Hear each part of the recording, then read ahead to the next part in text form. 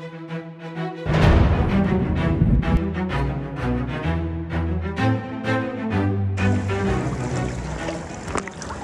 morning, we're in Dana Point and we're gonna go see their sea caves. Behind us is the trail access that brings you down to the coastline. And we're just gonna walk along the coastline and then we're gonna end up in the cave. Yep. This is a series of caves we're doing. We started in Malibu, Leo Carrillo, and then we went to El Matador. Yeah, and now we're in Dana Point, and then later, 1,000 Steps.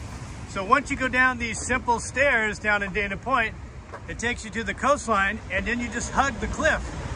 There's a bunch of boulders, so wear some comfortable shoes, no doubt. You just keep following this as you go. It's our first time, so we don't know what to expect. Sorry about all the shaking. But it's only about a half mile there. So it should be very interesting. We're only about an hour past high tide, so the water might be coming into the cave. Should be, you know, a little bit of an adventure, which we enjoy.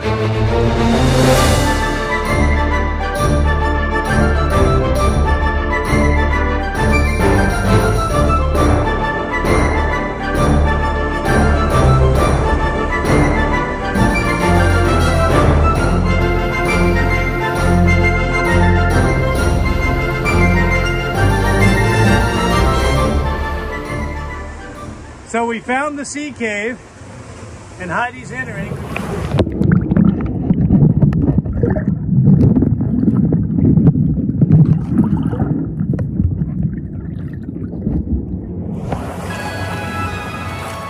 Whoa, this is so cool. How deep is it? Like 3 feet? Oh, no, it's 3. Oh, this is really cool, guys. Look at this. Whoa. It keeps opening up. I didn't expect it to be here. I thought we had to go around. Wow.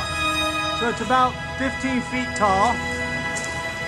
And on the other side, we got a bigger opening.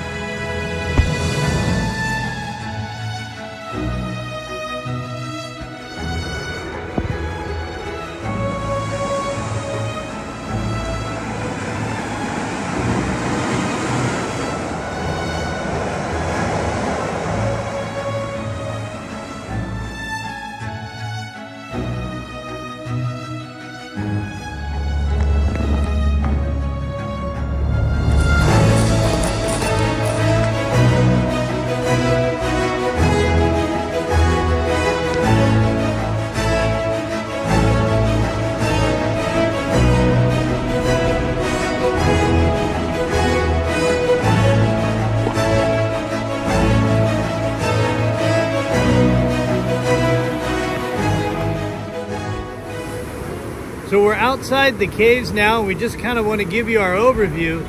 You know, going there, it felt like I was the first person discovering it because there's really no one around. Rocks and reefs everywhere and high cliffs, and then you come around this little narrow area and then you see this little opening, and it's just so cool. I loved it. Thanks for exploring nature with us. One bite at a time.